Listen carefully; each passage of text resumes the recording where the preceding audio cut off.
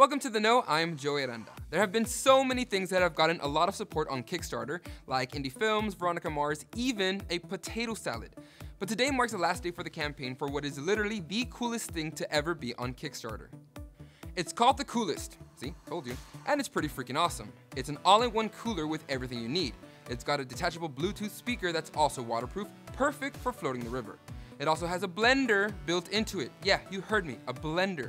It's also got a USB port on the side, a bottle opener, super bright LED lights inside to help you find your beer, Capri Sun, or Yoo-Hoo at night.